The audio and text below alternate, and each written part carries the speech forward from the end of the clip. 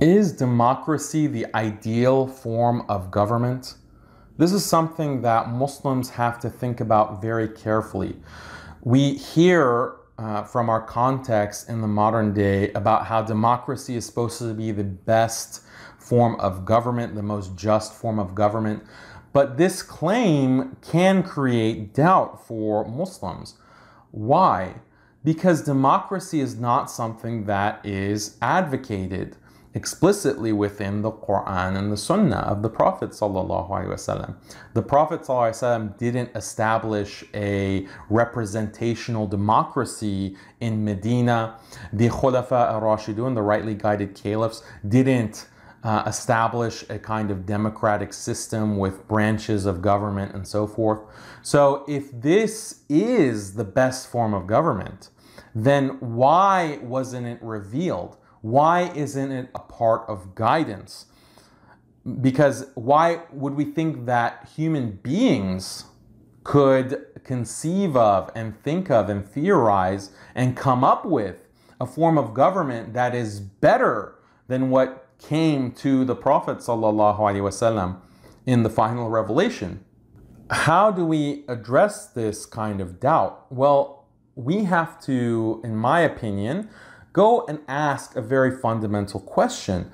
Why is democracy considered the best form of government? And if you take any kind of government class within grade school or college, what you'll hear is that one of the main features of democracies that make them superior and more just is the notion of checks and balances. What is checks and balances? The idea is that power is distributed across different branches within the government. And these three branches check each other's power so that not one group or one individual can monopolize power and exercise this kind of unfettered, unhindered authority over the rest of the nation. So in the United States, for example, you have the executive branch, the judicial branch, and the legislative branch.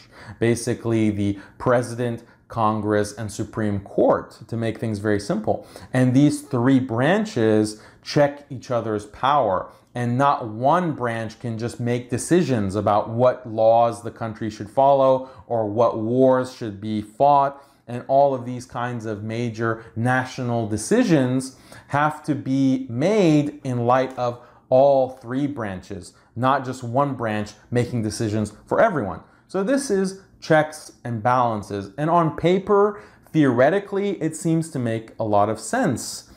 The thing is that in Islam, we also have this notion of checks and balances.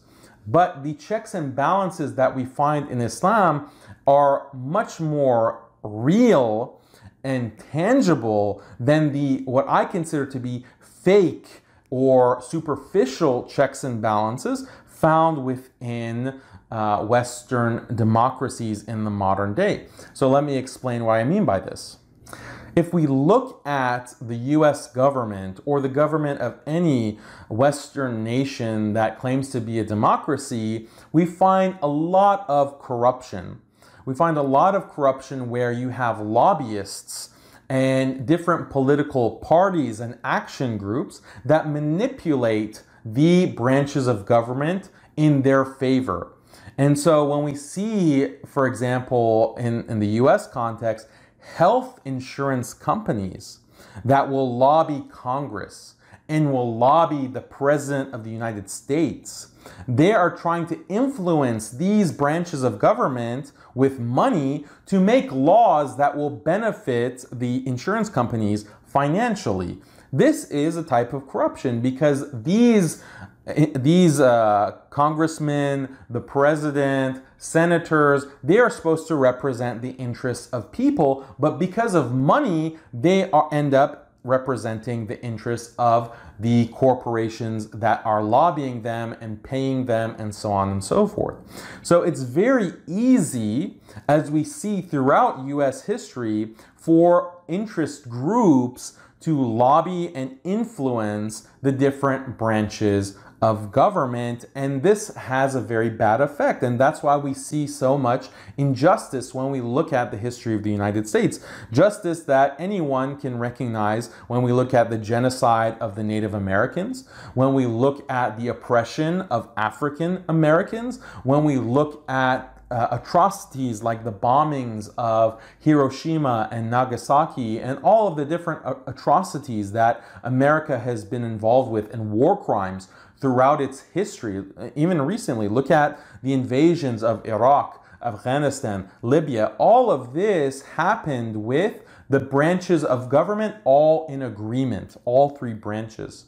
And so this idea that having three branches prevents corruption and prevents atrocities and prevents genocide, this is disproven by American history itself. And we see that even up until this day, when you have arguably one of the most corrupt presidents in Donald Trump. Now, someone could say that, Daniel, this is, democracy that's gone wrong, but democracy in the ideal case works. It's supposed to work. Nowadays, yeah, there's all kinds of problems, but those are not really essential to what democracy is. If we could have an ideal situation, and if we just implement a few more anti-corruption laws or maybe anti-lobbying laws, legislation, then we wouldn't have these kinds of problems.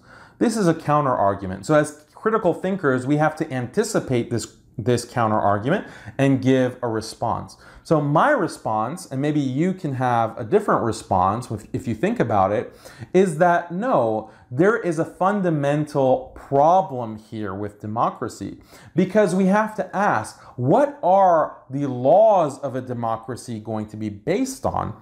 If they're going to be just based on popular opinion and people who are voting for representatives in Congress or in the president who are going to implement laws based on popular opinion, then who says that popular opinion is going to be moral? Who says that popular opinion is going to arrive at what is truly just? In fact, it's very easy to manipulate a population, and we see this throughout American history and even to this day.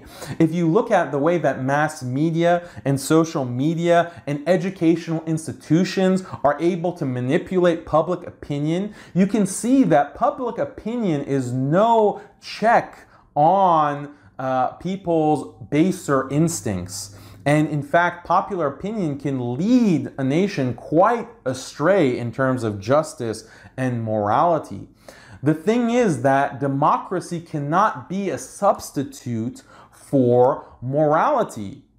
And this is where religion is so important. And this is where Islam, as the truth, the religion of truth, with true morality, God, our creator, Allah, is sending guidance, sending rules on right and wrong and what is truly just.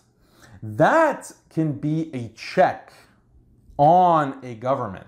If you have a standard, an objective standard, then that can be used as a check to basically identify whether a government or a leader is making decisions that are good or bad, just or unjust. You have to have that kind of objective standard. If you don't have that standard, as is the case with modern secular democracies, then there can be no check or balance. What we see today is that all three branches of government will, for more or less, have the same opinions on morality. It's just the popular view of right and wrong. There is no independent standard to judge whether those views of morality are just or unjust, right or wrong. And so there's not really a check. Even though you have different branches of government, they can all collude, they can be all aligned, and there's not a true standard to hold against and to judge them by. And that's why it's so easy for secular liberal democracies to commit atrocities and to commit all kinds of crimes that we see throughout their histories. So when we look at Islamic history, we see that this is not the case, because the objective standard of morality is Islamic law. And who are the guardians of Islamic law and that objective standard of morality? It is the ulama. And the ulama were very careful not to involve themselves with the sultan, with the emir, with the khalifa, because there was this recognition that power can corrupt, and that if a scholar is too close to the sultan, then the sultan can negatively impact the scholar and corrupt the scholar to make religious rulings that benefit the sultan. And so this is a very, very strong check. It's a real check, unlike the superficial, fake kind of check that we find within democratic systems. And so this distance between the ulama and the sultan is something that even the Prophet ﷺ explicitly mentions, because there's an authentic hadith narration from the Prophet ﷺ where he says that as my servant approaches and gets closer to the sultan, he gets more and more distance from Allah.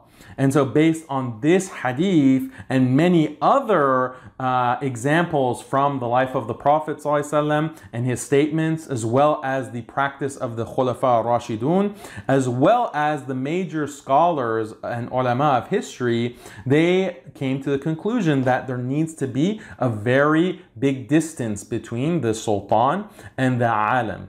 And so this is a real check and balance based on real morality. Because while it is the case that the sultan, the khalifa, he can be corrupt and he can manipulate a population or manipulate an economy for his material gain. But there's always the alim who is going to call that out and who is going to object to that kind of corruption and that abuse of power. And we see many examples of this within Islamic history where scholars were tortured, they were imprisoned, they were tortured, and sometimes were even killed because they opposed the sultan. And so this is something that is very unique about Islamic history and Islamic governance.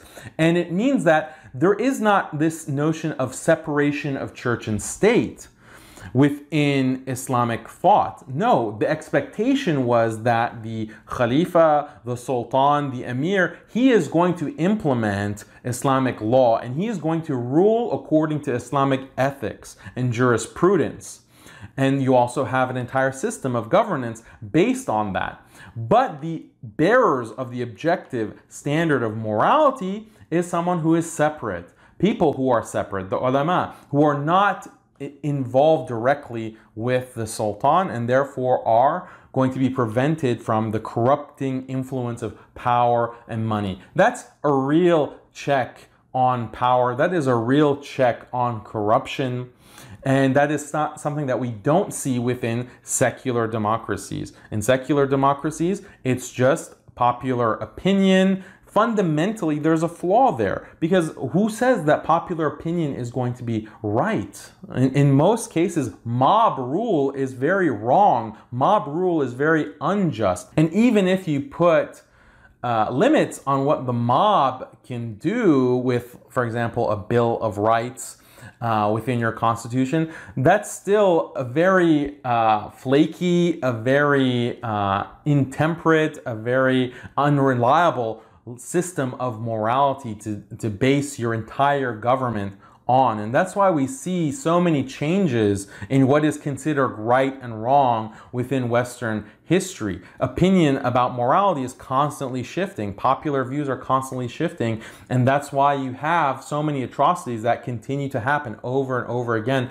throughout the histories of modern Western liberal democratic governments. And so as Muslims, we need to recognize what it is. We need to call a spade and recognize that we have a better system within our tradition. Yeah, we have wars in our history. We have corrupt leaders. That's true. But you also have morality. You have the Sharia. You have Islamic law that provides that anchor that keeps us as as a ummah on the straight path and understanding what is just, and that is true guidance from Allah. And this is a big ni'mah that we have to recognize and not have this kind of inferiority complex, thinking that other people, other nations, just philosophers from a particular part of the world have understood justice and morality and government better than